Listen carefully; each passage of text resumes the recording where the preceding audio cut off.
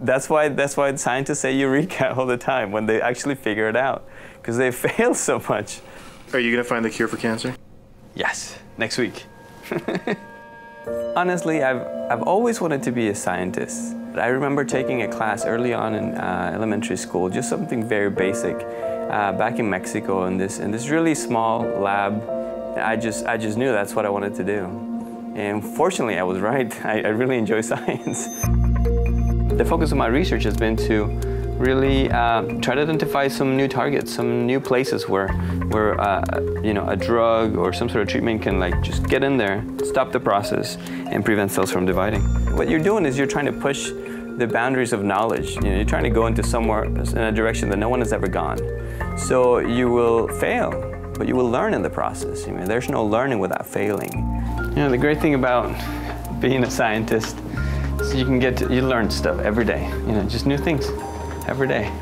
There's never a dull moment in science, that's for sure.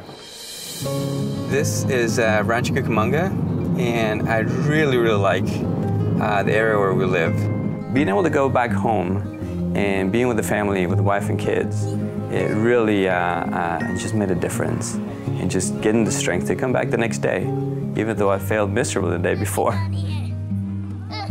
Personally, I don't see a conflict at all of being a man of faith and a man of science. We search for truth.